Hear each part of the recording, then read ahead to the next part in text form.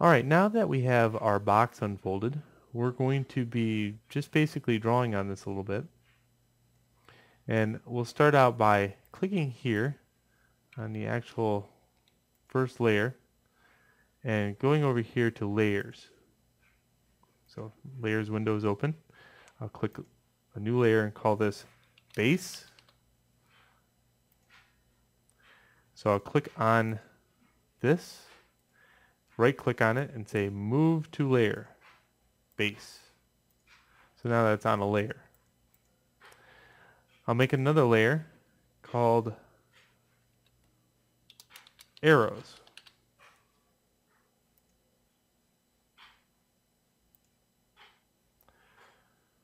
Alright, so what I want to do is draw some arrows here.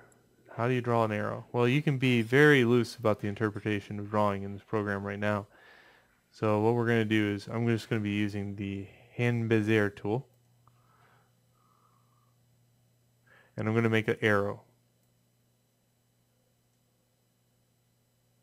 And click, click, hit enter. And then I'm going to go click, click. There we go. And we'll take this and select all of it and go to fill and stroke. And this is also located here. So we'll go to stroke, make it black, and we'll set the pixels up a little bit. And I'm just going to shrink this down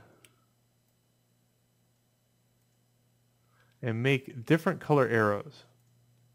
So I'm going to move this here and hit Control D.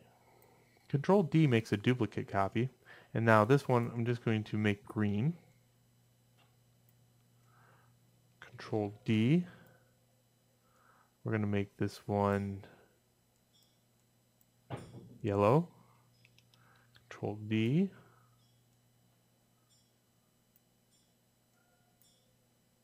Make this one red. And you can make them any color you want, really. Purple. And blue. Alright, so there we go. Now let's put this back into Blender. Let's go File,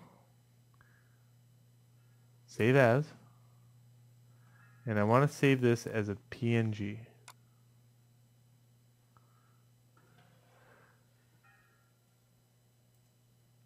And I'll put it right over the top of Cube and replace it. Now I'll go back to Blender. And in here, first I'll highlight my object in case it's unhighlighted. I'll hit L to highlight it. And I'll go Import, Open Image, Image, Open Image. And I'll choose Desktop. Here's the cube.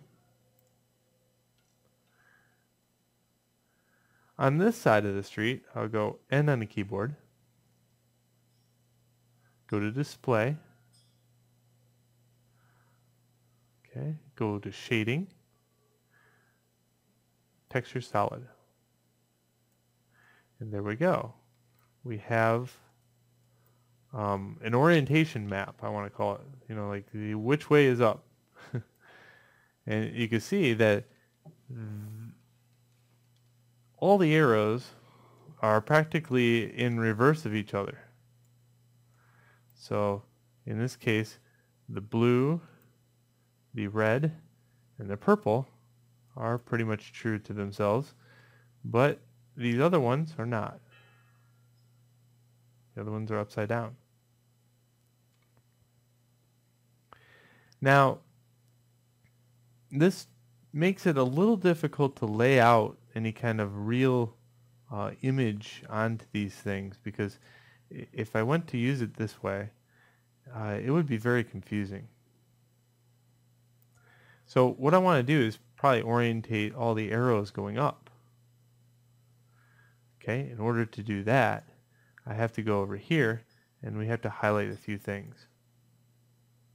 So I'll click L, then over here, L,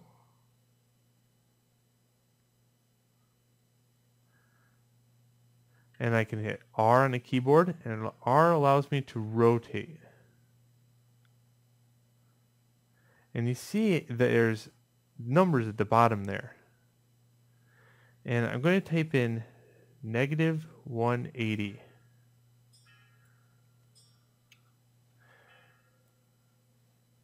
On the keyboard. And there we go. Now that works out.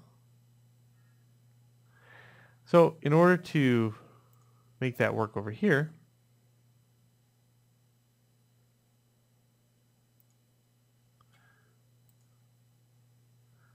I'll grab everything and I'll just flip it. And that includes the base too. And I'll save it as a PNG.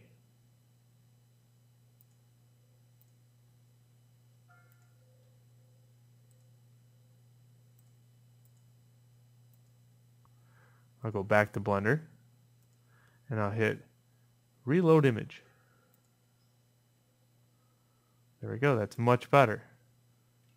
If you move something, just hit undo. So that's how you put the texture back onto the model.